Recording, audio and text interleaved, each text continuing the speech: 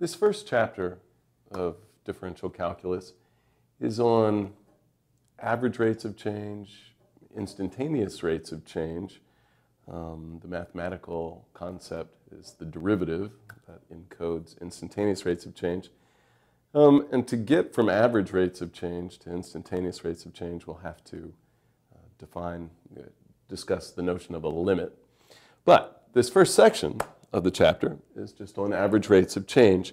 The world around us is in a continual state of change. The position of an object changes with respect to time. That rate of change has a name, velocity.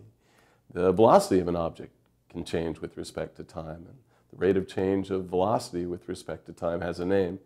It's acceleration. The radius of a balloon, as you inflate the balloon, changes with the volume of the balloon. Like many rates of change, that one has no name, no specific name like velocity or acceleration. You just have to say that whole phrase, the rate of change of the radius of the balloon with respect to the volume. Other things change. There's the price of a lobster changes with the weight of the lobster. The area of a flat widescreen television changes with respect to the diagonal length. The y-coordinate of the graph of a function changes as a function of the x-coordinate. We want to look at various kinds of rates of change, and in this section just talk about what average rate of change means. So as an example, suppose, so our first example, we'll have a lot of examples. Suppose a car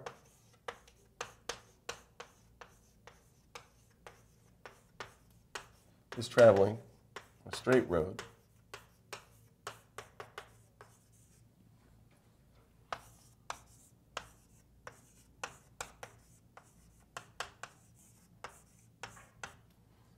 and at noon, the driver notices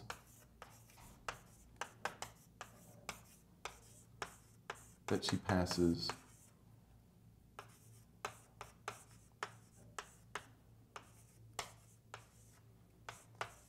mile marker. There are mile markers on lots of roads. She passes mile marker 37.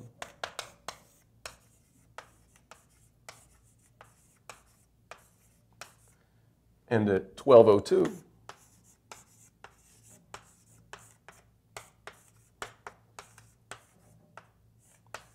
she passes mile marker 38.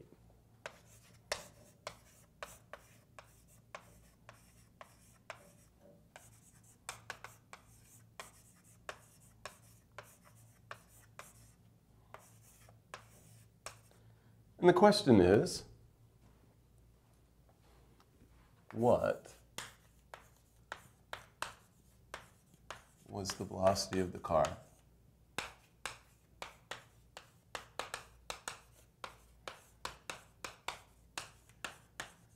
during those 2 minutes?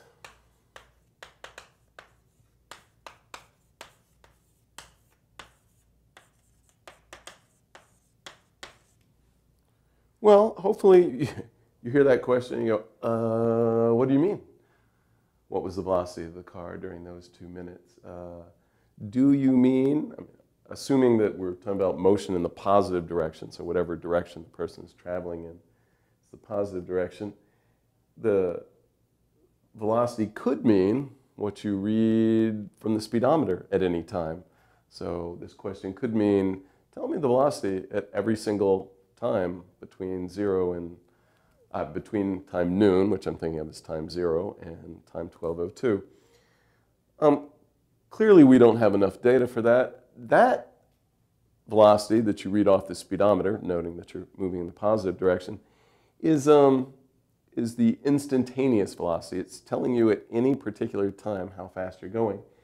We don't have enough data to calculate that, but what we do have enough data to calculate is what you probably thought of immediately, which is, oh, well, the car went from mile marker 37 to 38, so the change in position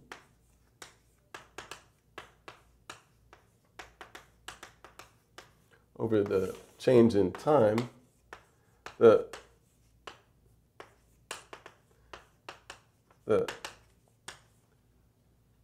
car went 1 mile. The change in position, it went from 37 miles to 38 miles. So the change in the position, it went 1 mile.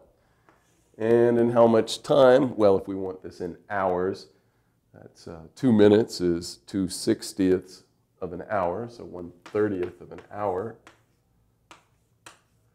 So what was the velocity of the car during those 2 minutes? Well, what a lot of people would mean is this number, the 38 minus 37 miles, so the 1 mile divided by the 1/30th of an hour, we're at 30 miles per hour.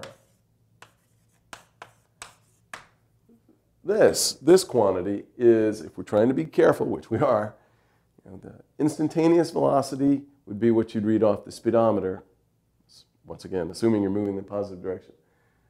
But this is not instantaneous. This is your change in position over your change in time. And this is what we call the average velocity.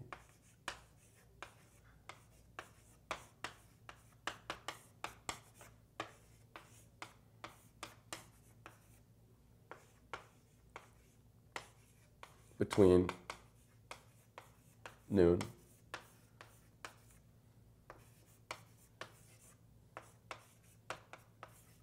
and 12:02 p.m.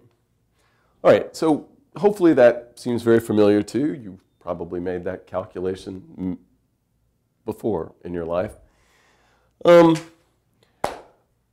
Okay, so how do we kind of encode this mathematically? We want to give a name to the position function.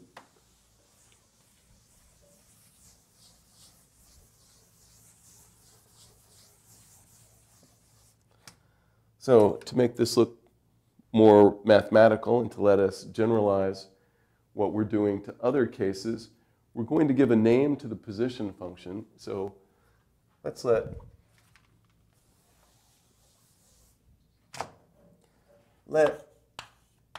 P of t equal the position of the car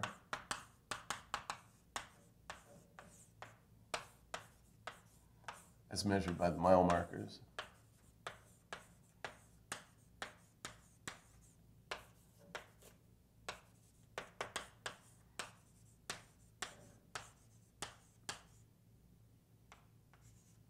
at time t hours.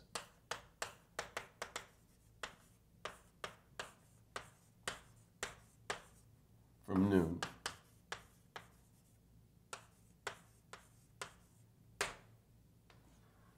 So this looks much more mathematical. And then what did we just calculate to calculate the average velocity? The average velocity that we calculated was just, well, the change in position over the change in time between, if it was t hours from noon, we went from t equals 0 to t equals in hours 1/30th of an hour. And our average velocity was the change in position. So it's the change in p.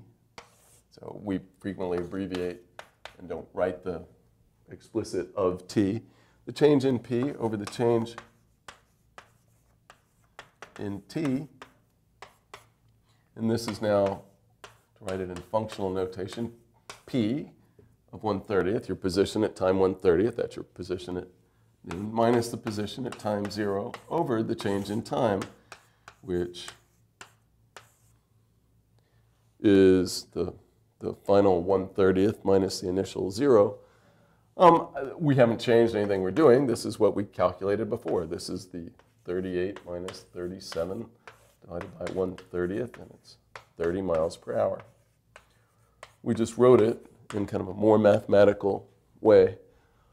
All right, well, this phrase change-in comes up over and over and over again. And so we like to abbreviate that with a symbol. and I don't know who came up with this, but the symbol that we use for change in is a capital Greek delta. So delta P over delta T, this is a delta.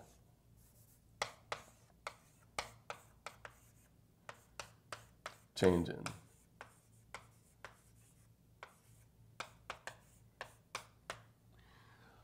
So we calculate delta P over delta T, and that gives us the average velocity.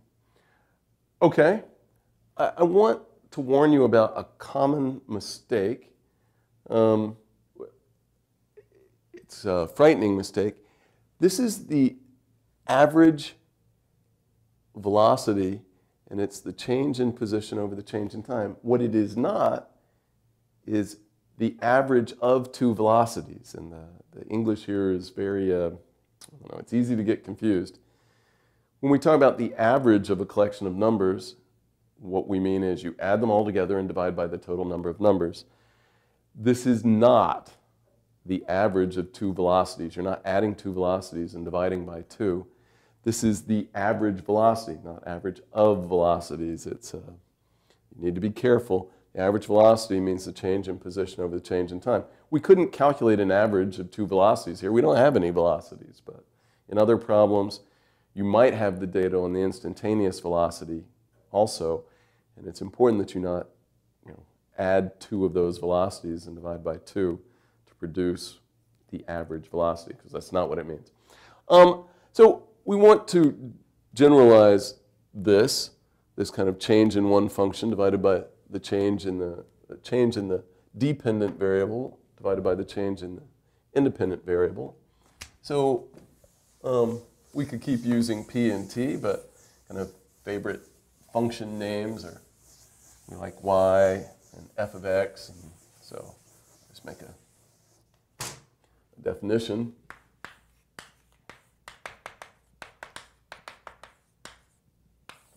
If you've got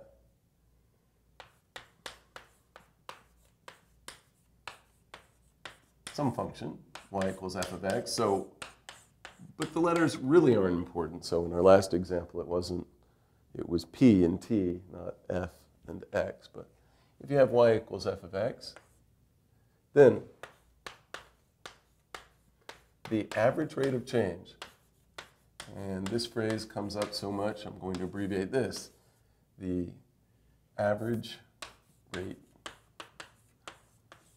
of change. So I'll abbreviate that as AROC of f between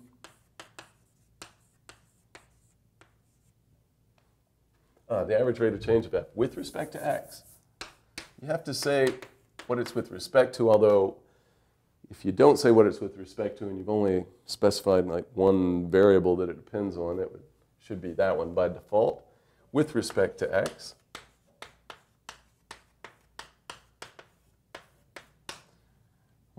between x equals a and x equals b is, well, it's just, I could write the change in y over the change in x, or if you've called it, if the function's f, you write the change in f over the change in x. It's just the value of your function at what you're thinking of as the final x value minus the value at the initial x value divided by the change in x, so b minus a. I need to make a couple of comments here. Of course, we need a and b not to be the same since we're dividing by their difference, so we need a is unequal to b. My other comment is I was saying what we're thinking of as the final x value. In fact, it doesn't matter which order you take them in, because if you did f of a minus f of b, as long as you're consistent, and in the denominator also put a first and then b, of course these fractions are the same because you've negated the numerator and the denominator. But typically we have one value that we're thinking of as the final one and one is the initial one. We usually put the smaller value here and the bigger value there. It's not necessary, but that's what I think I'll always do. Um, we also say, assuming, so let me assume that since A is unequal to B, one of them is bigger than the other. I'm going to assume that A is the smaller one, and then this will be my preferred way of writing the average rate of change. And then this is also called, instead of between x equals A and x equals B, sometimes we'll say on the interval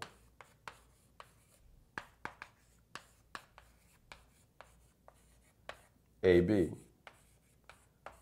That's another way of saying between x equals A and x equals B, is to say the average rate of change of f with respect to x on the interval, the closed interval, those little horizontal line segments mean the closed interval, so including A and B. All right, so that's the average rate of change. It is important to realize what its units are. The units of this quotient will, physical units like miles and hours, things like that. This numerator would have f units, because here's f, you've got f minus f, so this has the units of f. The denominator has units of x, so the units of this, and it's important, units are the f units divided by the x units. So that, for instance, in our only example so far, f was in miles, so it was p, and it was in miles, and x wasn't x, it was t, and it was in hours, and we came out with something in miles per hour. So f units divided by x units. So this is our notion of the average rate of change. It's supposed to seem kind of intuitive, since you're familiar with average velocity, probably. But if it doesn't seem familiar, this is our definition, and that's what we're going to go with. So let's look at a different example. Not position as a function of time, but velocity as a function of time.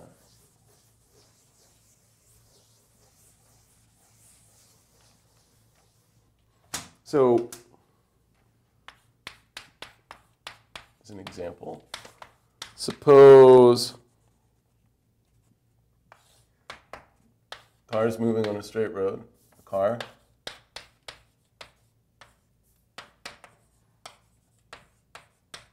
is moving on a straight road.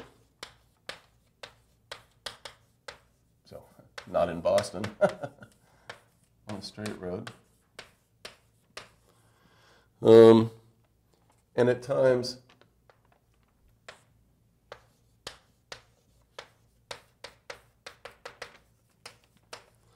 zero, 1, and 5 hours,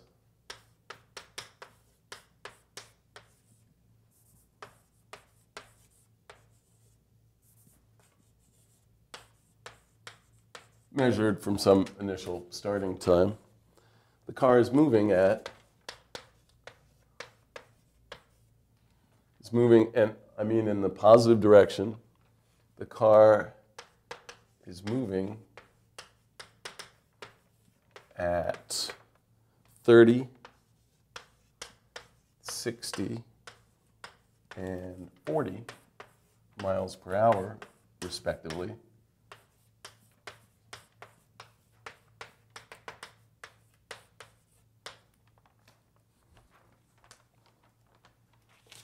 And the question is, what are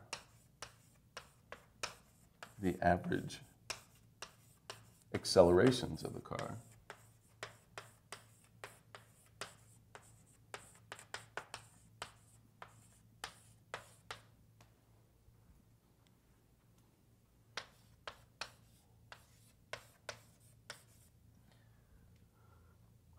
On the intervals.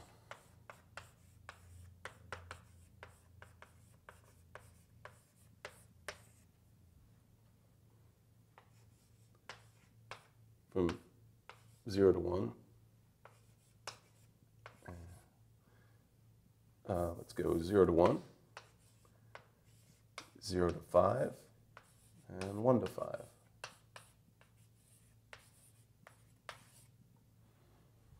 Okay, Well, you have to know what average acceleration means, and I said it earlier, but you need to, if you don't have an intuitive concept of acceleration, and you don't remember what I said earlier, what is acceleration? You think, acceleration, that's the rate at which my velocity is changing. So yes, average acceleration means the average rate of change of velocity with respect to time.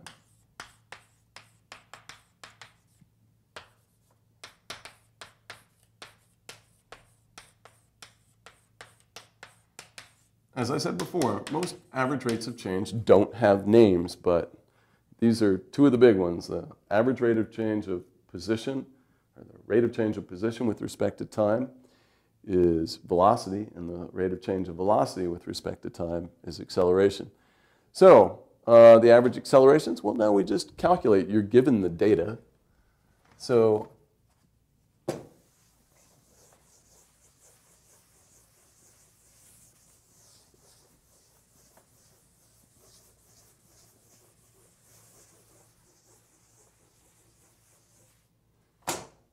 average acceleration. It is the change in velocity over the change in time. That's its definition.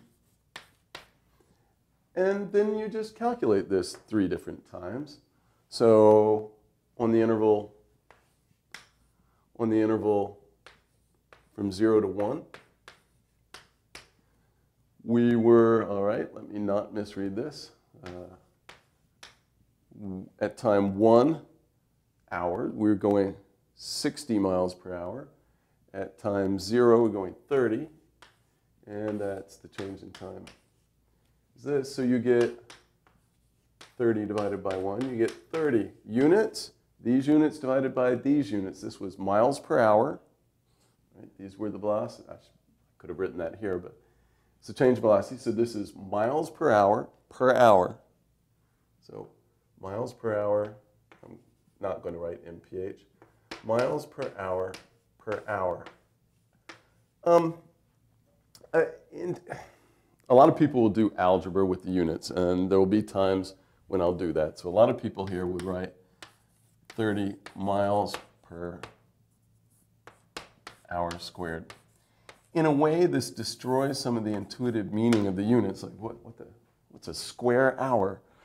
But, so I prefer to leave it like this until it gets too cumbersome.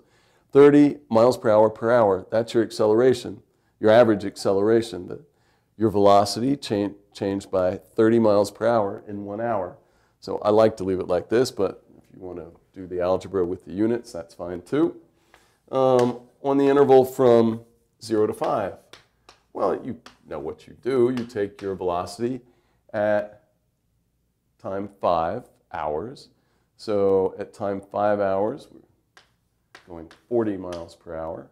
At time 0, we're still going 30. And the change in time is 5 minus 0. So you get 10 over 5, you get 2 miles per hour.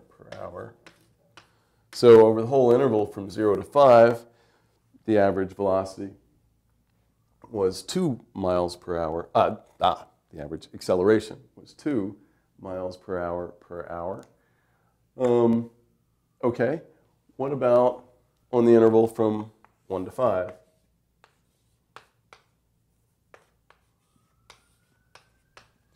Well, then you plug in your velocity at time 5, so that's 40, minus your velocity at time 1, which was 60, and you divide by the change in time, 5 minus 1.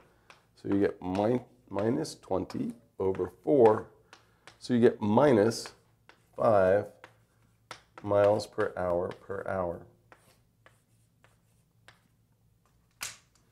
All right. Maybe it doesn't bother you at all, or maybe it does.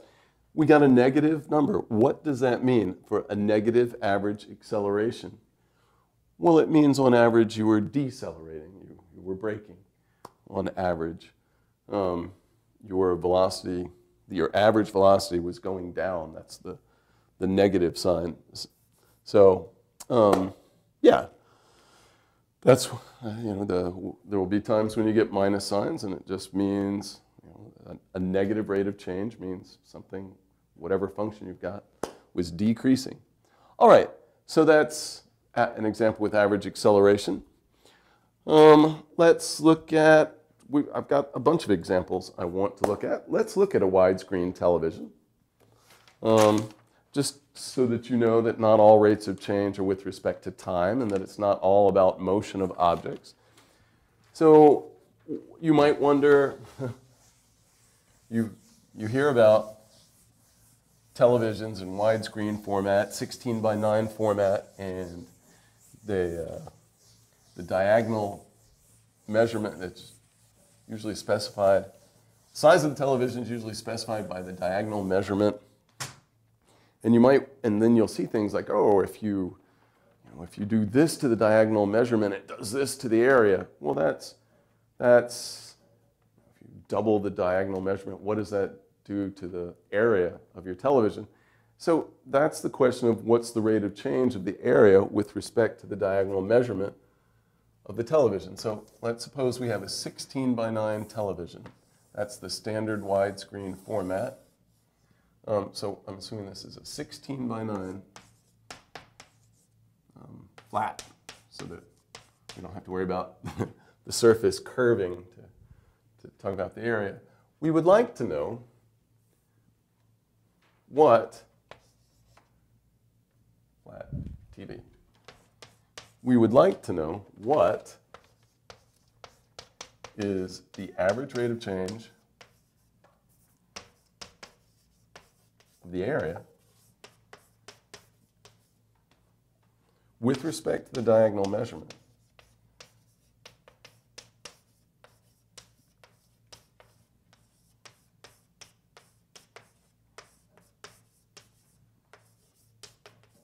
So the diagonal length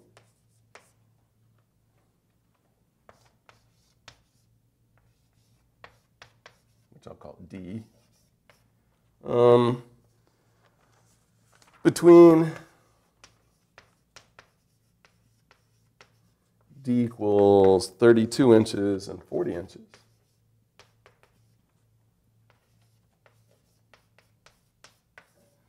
And we'll also calculate the one between D equals 40 inches and D equals 52 inches. All right. All right.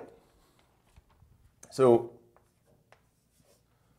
this is our question. It's a little harder to get started with this one. In the other problems, I just kind of specified, I gave you numbers. Oh, at this time, you're here. At this time, the velocity was this.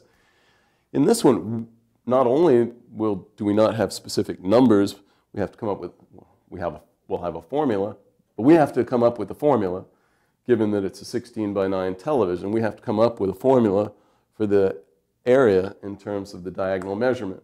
It's not particularly difficult, but you have to, it takes a little thought. So what does it mean to be 16:9? Well, it means that this side, this long side, is 16 times something. And whatever this is, it's 9 times that thing. So that the ratio of this side to that side is 16x divided by 9x, 16/9. X could be anything.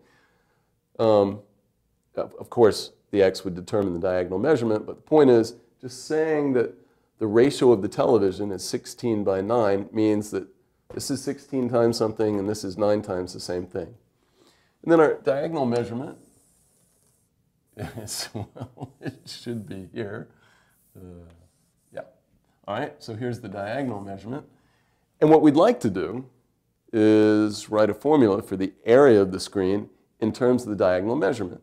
Now, it takes some thought, but the area of a rectangle is certainly the length times the width. So it's easy to write the area in terms of x. So the area A It's certainly the length times the width, so 16x times 9x, so that's 144x squared. Well, we don't want it. That's the area in terms of x, and if we were asked for the rate of change of the area with respect to x, well, we could leave it like this, but we want this in terms of the diagonal measurement. And so somehow we have to get a relationship between x and d. If you come back over here, and let me make this line look straighter, this is a right triangle. And you have the Pythagorean theorem that this side squared plus this side squared equals the hypotenuse squared. And that is how you get a relationship between x and d. So you get 9x squared plus 16x squared has to equal d squared. Yes, we have to do all this to find the average rate of change. You have to have the data about whatever you're looking for the average rate of change of. You have to have the data of its value at the values of the independent variable that you care about. So we need to do this. This is 81x squared. This is 256x squared equals d squared. This is adding without a calculator. This is 337x squared equals d squared. And so x squared is d squared over 337. And then finally, we've got what we want, because this is 144x squared, but now you put in that x squared is d squared. And so what you get is A is, it's not very attractive, is 144 over 337 d squared. Okay, yeah, 144 over 337 is fairly ugly, but it is what it is. And now we can answer the question that we were asked. Now it's easy. That was the hard part. And that's frequently the case in problems in calculus, that when you've got a word problem, just translating it into a math problem is the hard part. Solving the math problem is frequently the easier piece. So what is it that we want? We want to calculate delta A, the change in the area over the change in the diagonal, first, where we go from 32 to 40 inches. This should have said inches. I may have said it, I didn't write it. So we want A at 40 minus A at 32 over the change in D, which is 40 minus 32.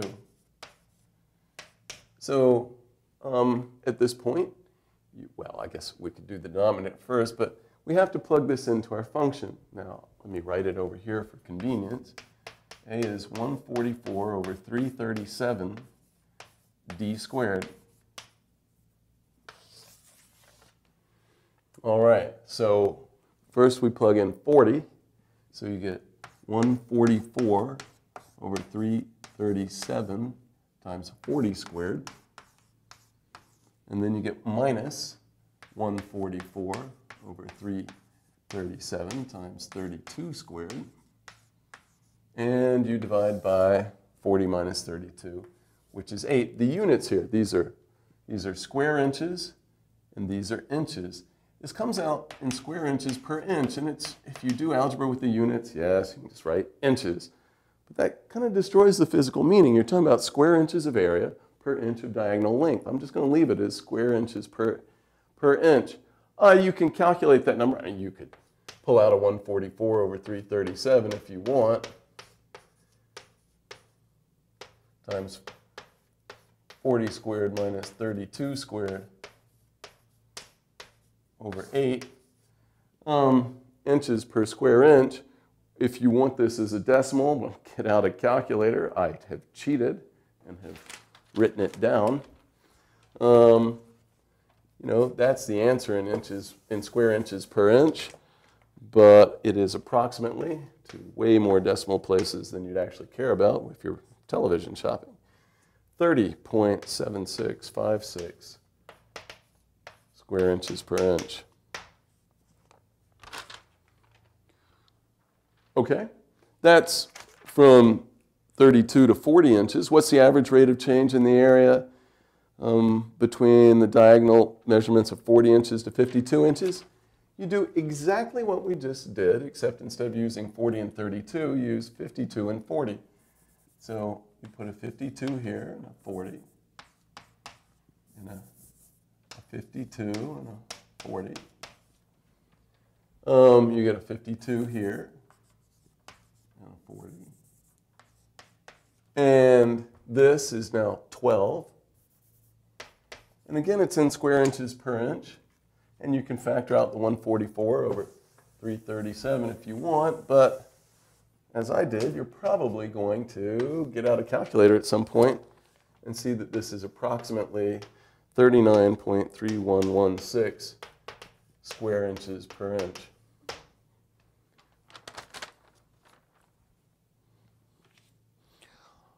All right, so that's an example where the independent variable is not time, and it's not about the motion of an object. Why don't we look at an example that has to do with graphs, or just what kind of abstract function, an abstract function at first, no physical problem, and then we'll relate it to a graph. So the problem that I want is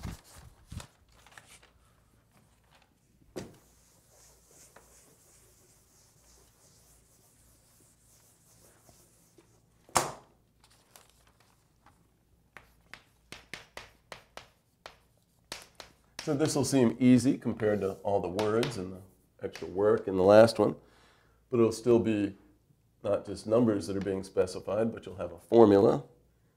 Suppose y equals f of x equals 4 minus x squared. What is the average rate of change of y with respect to x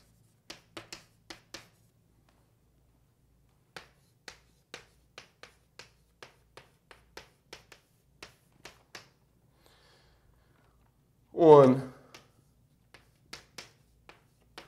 the intervals 1, 2,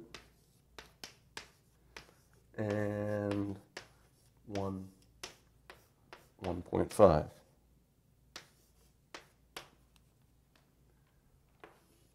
All right, well, hopefully this doesn't seem too difficult to you. It's just the average rate of change of y, so you'll take the change in y with respect to x, so divided by the change in x. So what you'll calculate twice is the change in y over the change in x. So on this interval, so on 1, 2,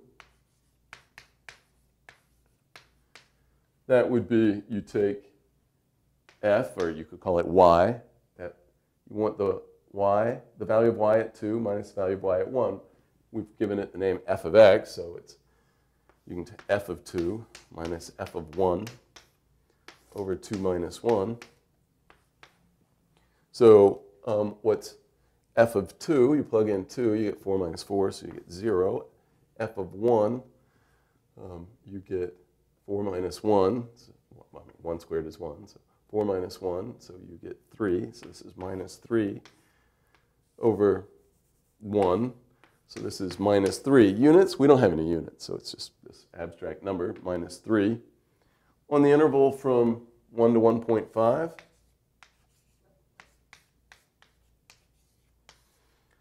you basically do the same thing, except now instead of 2, you've got 1.5.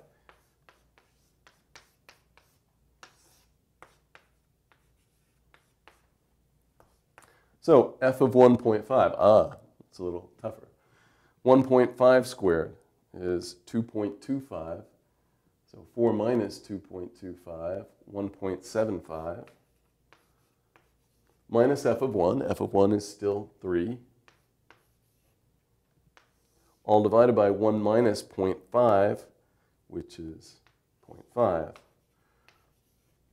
Or what's the same thing, dividing by 0.5 is the same as multiplying by 2, so if it makes you happier or makes the algebra easier for you, you can change this dividing by 0.5 to multiplying the numerator by 2. 2 times 0.75 is 1.5, so we get plus a 2, so we get 3.5 minus, we're multiplying the whole numerator by 2, we get a 3.5 minus 6, so a minus 2.5. All right, so what do these numbers tell us? Well, they tell us the average rate of change of y with respect to x. But hopefully in this example, when I've written the change in y over the change in x, that rings a bell. You remember, oh, the change in y over the change in x, that looks like the slope of a line. And it is the slope of a line. The question is, or these are slopes of lines, but what lines are they and what do they have to do with this function? Well, let's look at it.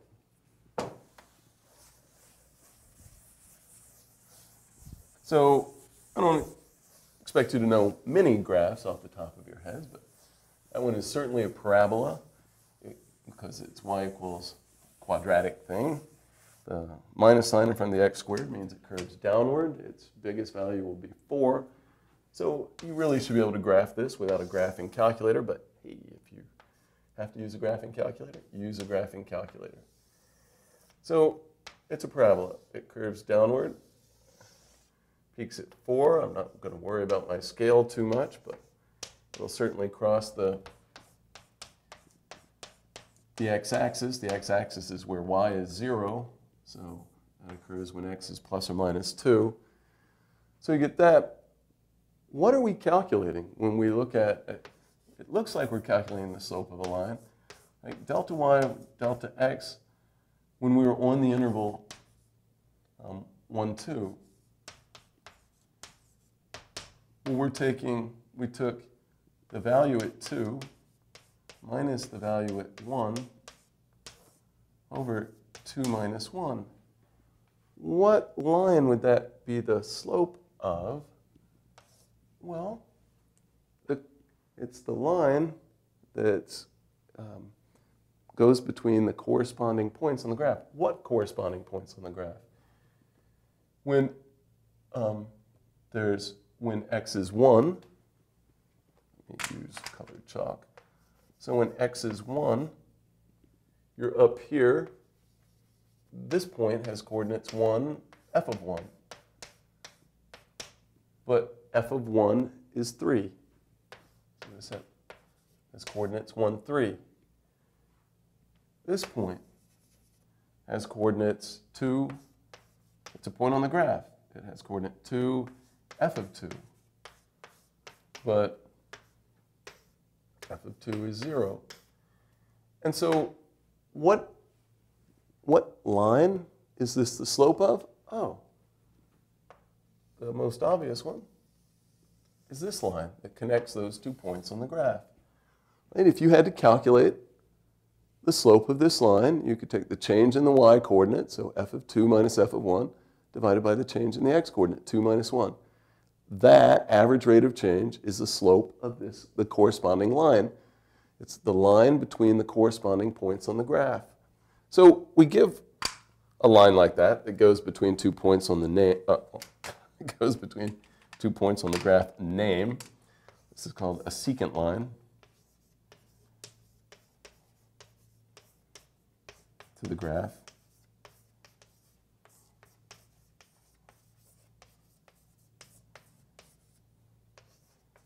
Y equals f of x. And for us, if you want to picture average rates of change, you picture the slopes of secant lines. So, right, this is the big deal. How do you graphically see average rates of change? the equal slopes equals the slope of the corresponding secant line.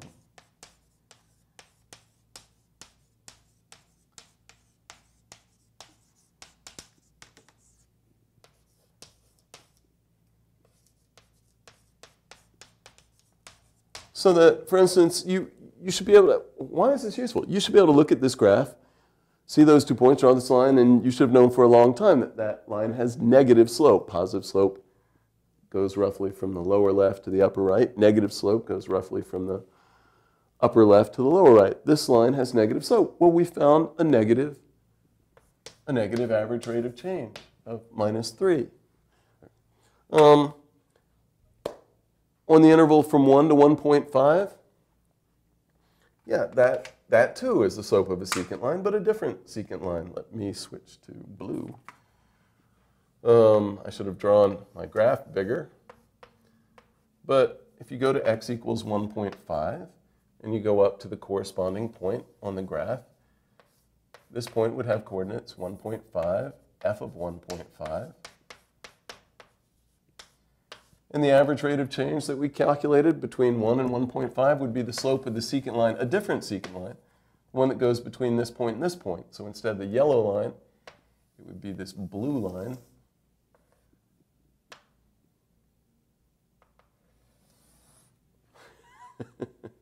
My lines aren't very straight. That is supposed to have slope -2.5. So anyway, I hope you get the idea. I'm laughing at my own graphs, but it's not a very hard idea. But if you want to picture the average rate of change of a function graphically, you graph the function, and then the average rate of change between two values of the independent variable, you just mark the corresponding points on the graph that correspond to those values of the independent variable. You draw the straight line connecting them, and the slope of that line is the average rate of change of the function on that interval. All right. What else do I want to do? I want to do one more complicated example, not of secant lines, but of average rates of change. And then I want to very carefully say what average velocity and average acceleration are. And then I want to do one more example of average velocity. So let me start with another example where it's a physical rate of change, but it doesn't have a name, at least one that I'm familiar with, so you just have to say the whole thing. So suppose you've got a perfectly spherical balloon that stays perfectly spherical as you're inflating it. So, okay, you can almost do that. So we've got a spherical balloon.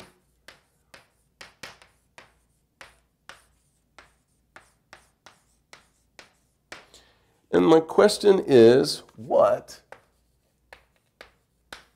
is the average rate of change of the radius of the balloon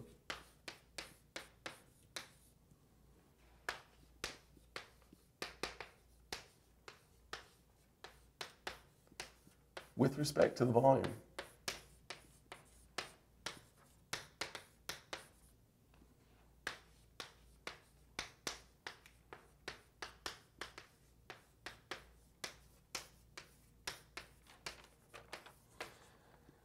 As the volume goes from 20 cubic inches to 30 cubic inches.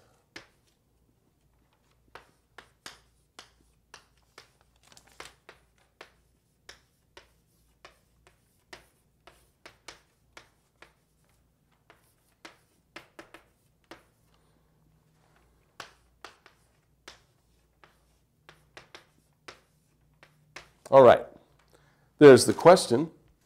Kind of like our flat screen television example, this one requires you to, well, this one's not derive a formula so much. I mean, you do. But in this one, you have to know a formula, so either have it memorized or look it up for the volume of a balloon, a volume of a sphere. And what you should either remember or look up is the volume. and hopefully this sounds familiar, is 4/3 pi times the radius cubed. So that's the radius. All right.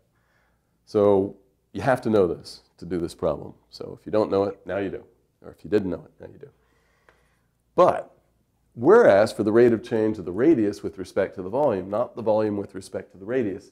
If we were asked for the rate of change of the volume with respect to the radius, this is how we'd want to leave the formula, and then we just would have two radii, and we'd plug them in and take the change in the volume over the change in the radius. But we need the change in the radius over the change in the volume. And that means we need the radius written as a function of the volume, not the volume written as a function of the radius. So it's not as though it's difficult. You divide both sides by 4/3 pi, and you take cube roots to get r as a function of v.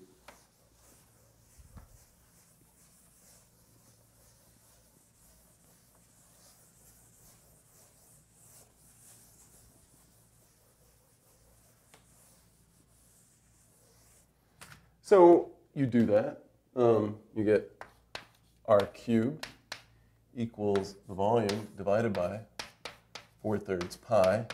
You could invert this 4/3 if you want, and write this as 3v over 4 pi.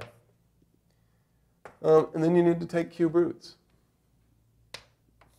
So r is the cube root, or in exponential notation, just 3v over 4 pi to the 1/3 power. Taking cube roots, extracting the 1/3 power. Same thing. And what do we need to do? We need the change in r over the change in v, and as v goes from 20 to 30 cubic inches. So you need to calculate from 20 to 30, you need to calculate this minus what you get at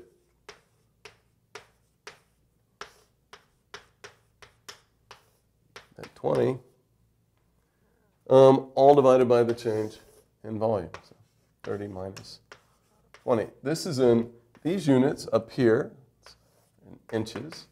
These units down here in cubic inches. Again, you could simplify and write 1 over square inches, but inches of radius per cubic inch of volume. Just leave it that way. To get a decimal answer, this is going to be something completely hideous. Right? The dividing by 4 pi, taking cube roots. I can't do it in my head. Well, it's true I could work it out to desired accuracy, but it'd take a long time. But again, I wrote this one down. It's this comes out to be approximately 0.02438683 inches per cubic inch.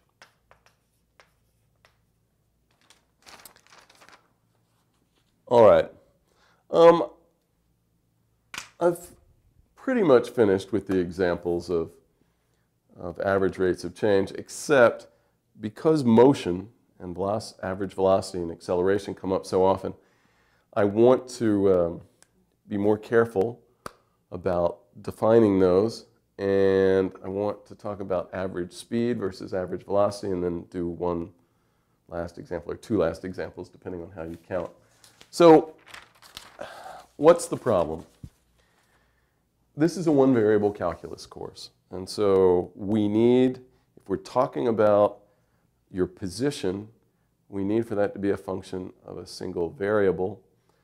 And we need for your position to be described by a single number. And that means that whenever we talk about motion, we're talking about motion in a straight line in this course, unless we explicitly say otherwise. So when we talk about a car, the point of it traveling down a straight road is we're pretending the straight road is ideally a line. And so whenever we talk about motion, so we will, except in very few cases where we explicitly say we're not moving in a straight line, we'll have motion in a straight line. And we always assume that we've laid out a coordinate axis that's that straight line. So you might call it the x-axis, the p-axis, the whatever axis. We assume we've laid out a coordinate axis, that there's an origin somewhere, there's a positive direction, there's a negative direction. And then the position, whether you call it x or p or what, the position, which is the coordinate on the axis.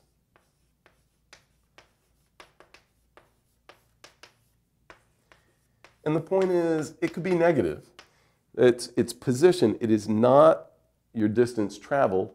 It's exactly where you are. So the point of the very first example I gave in having mile marker 37 and 38, it was just an axis. The road was an axis, and you were at x, or p equals 37, and p equals 38.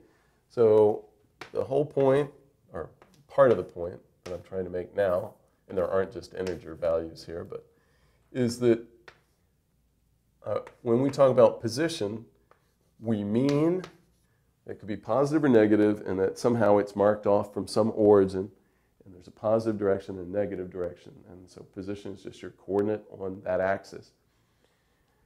Velocity then, so this is your position, and if an object is moving, it'd be as a function of time. Average velocity, then, as I said, is the change in position over the change in time. That's fine. And if you're given velocity as a function of time, but it would have to be instantaneous velocity.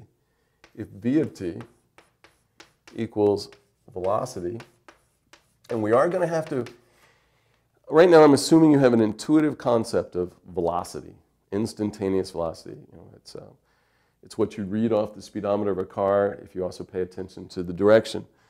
If you have the velocity as a function of time, then the average acceleration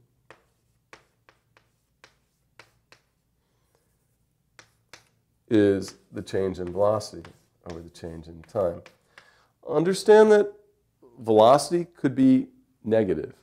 Your average velocity could be negative, which would mean your position just went, your final position is smaller than your initial position. So maybe your initial position was 2 and your final position was 1. Then your average velocity would be negative, and it would indicate that you moved in the negative direction on the axis. This instantaneous velocity, if it's positive, it means you're moving in the positive direction. If it's negative, it means you're moving in the negative direction.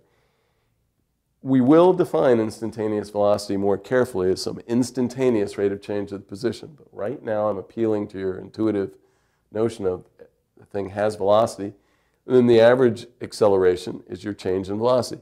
This could be positive or negative too. It just depends whether your velocity is going up or down, kind of your net or your average velocity. Let's try that again. This could be positive or negative, depending on whether, I shouldn't have said average velocity, depending on whether your final velocity is bigger or smaller than your initial velocity. But what is average speed? And now you have to be careful. In everyday speech, we kind of use speed and velocity interchangeably. In math classes and in physics classes, it's very important that they're different. And I keep talking about what you read on a speedometer. Well, it's not called a velocimeter or something. It's a speedometer. It measures speed. Velocity includes a direction. Speed doesn't. And so your average speed is not, unlike your average velocity, it's not the change in position over the change in time. It is the change, so let me write delta. It's the change in distance traveled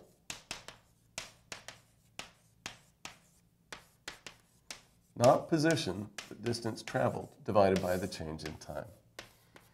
And I want to give a quick example that really makes it clear that average velocity and average speed are different.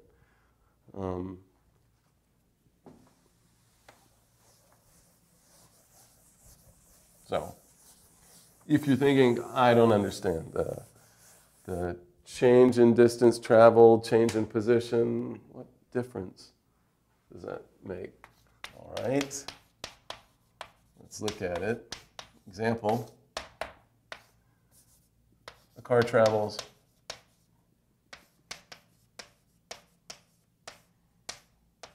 on a straight road, but I'm not going to write it because we're talking about motion in a straight line. A car travels from point A to point B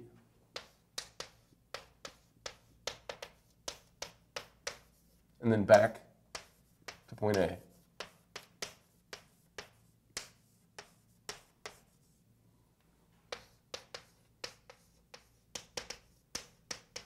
I have two questions. What was the average velocity of the car?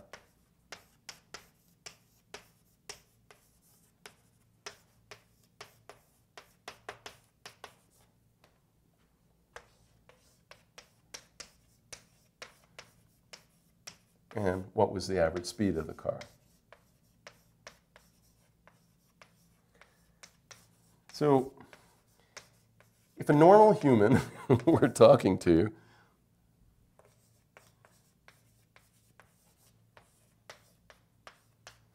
and you told them that you went somewhere and came back, and they ask, oh, what was your average velocity?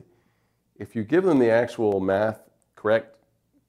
technically correct math, physics answer, they'd probably punch you. Well, probably not, but they wouldn't be very happy. Because you travel from point A to point B and then back to point A, and you ask for the average velocity. The average velocity is the change in position over the change in time, but it's the entire change in position over the change in time. Well, the change in position during the whole trip, you went from point A and you ended up back at point A. The change in position here is 0. And assuming that you didn't do this in 0 time, so that you actually did travel somewhere, which you couldn't do in 0 time, it doesn't matter what delta t is. If it's not 0, this is 0. And so the average velocity, 0, whatever the units are, miles per hour. And that's because your average velocity, you should think, well, I was going a positive velocity when I was going in a positive direction. When I turned around and came back, if you call the direction from A to B the positive direction, you're going in positive, at some positive velocities you went from A to B, but the velocity from B to A is negative, and so your average velocity, those cancel out, and you end up with 0. Well, that's kind of annoying. If somebody asked you what your average velocity was during the trip, they probably wouldn't want you to say 0, but what they probably want, I like that word, average. What they probably meant to ask was, what was the average speed? And speed includes the distance traveled. Now, to answer this question, we have to have more data. So let's assume that it's 60 miles from point A to point B.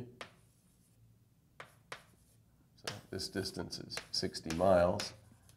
And that took 3 hours to make the whole trip. Then you can answer the average speed, because your total distance traveled, your distance traveled, same as total distance traveled. Change in distance traveled. If you start, when we start at A, we've traveled no distance. But after we go from A to B and B back to A, the change in distance traveled over the change in time. The distance traveled would be that 60 miles and the 60 miles back, so 120 miles, divided by the change in time, which is 3 hours, so 40 miles per hour. So that's your average speed. It's completely different from the average velocity. And the reason it's different is because average velocity takes direction into account. And at some point the car turned around. If you were always traveling in the positive direction, then your average velocity and your average speed will be the same. But if the car, if whatever you're talking about ever turns around, they're going to be different. All right, I want to do one last example of, now that we've isolated the difference between average velocity and average speed, I want to do one last example of an average velocity problem.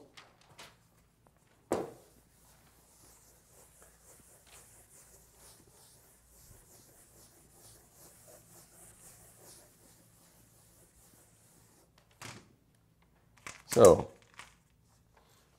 example.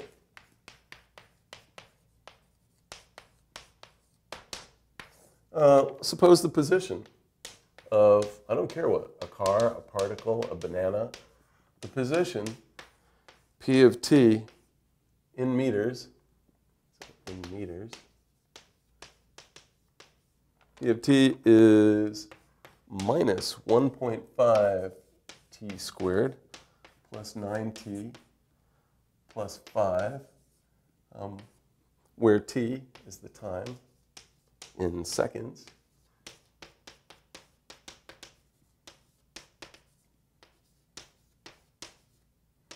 And we'll say t is between 0 and 20. All right.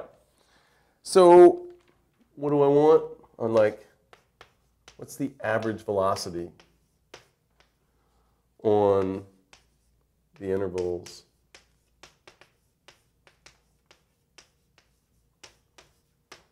0, 3, 2, 3, and 3, 4. Well, hopefully at this point, this question seems boringly obvious. Hopefully, it's like, oh my God, I can't believe you expect me to do another one of these. They're so easy. So let's do it.